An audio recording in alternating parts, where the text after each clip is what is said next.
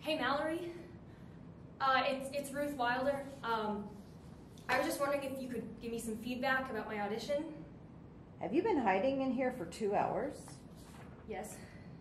You know that I wait until the end of a casting session to pee, out of respect to the actors. If you want feedback, call your agent. Oh, no, I don't have an agent. Turns out if you don't book work for 2 years, nobody cares about you. But I do have an answering machine. Still, this is extremely unprofessional.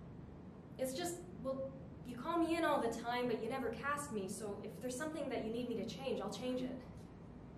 Every director says, get me someone I don't know, someone I haven't seen. I want a girl who's real. So I bring you in so they can see that they don't actually want the thing that they think they want. What do I think? I think if it was 1940, it'd work. But it's not. It's 1983, and everyone wants Jane Fonda and Jamie Lee Curtis. Okay, well, I mean, do you have any advice for me besides going back in time? Maybe you need to broaden your scope.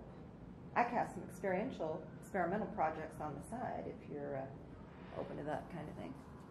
What kind of thing? Would you consider doing erotica? Porn?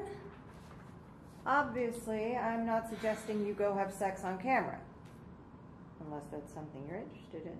No, that's not something I'm interested in. What I'm interested in are real parts, not fucking secretary who tells their boss that their wife is online too. You read that man's part on purpose, didn't you? Yeah, it's the better part.